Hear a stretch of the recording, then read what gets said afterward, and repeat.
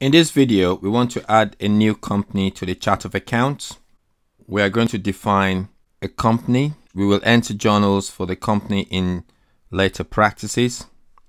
In general, a set of options determine whether the code combination used in journal entries must be created in advance or whether they can be created on the fly, and that is using dynamic insert.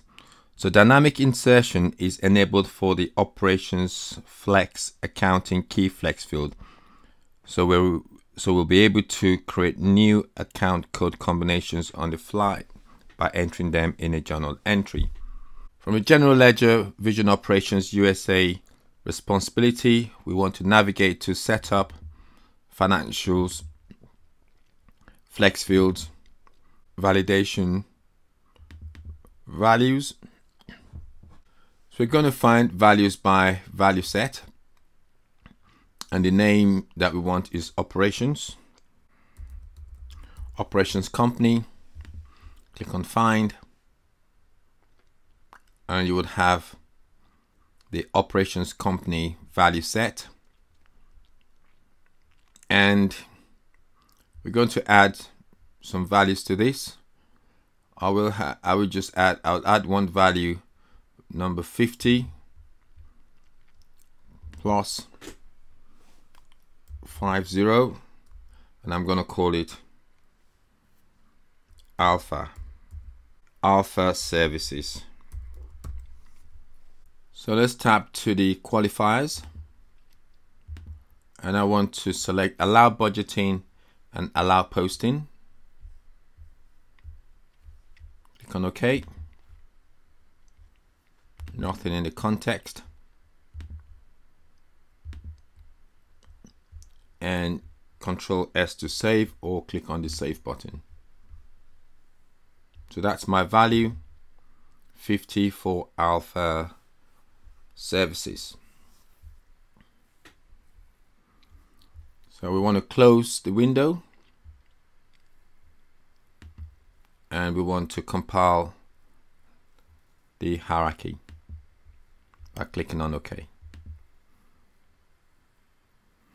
So next I want to associate the company with a legal entity. So I'm going to go to my setup, financials, accounting setup manager, accounting setups, and I want to set for my ledger, which is vision operations.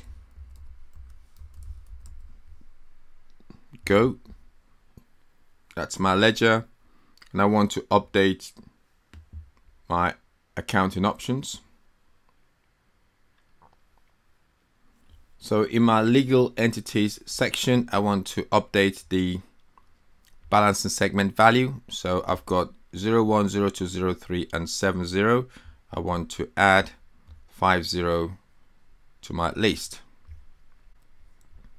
So let me select update balance and segment values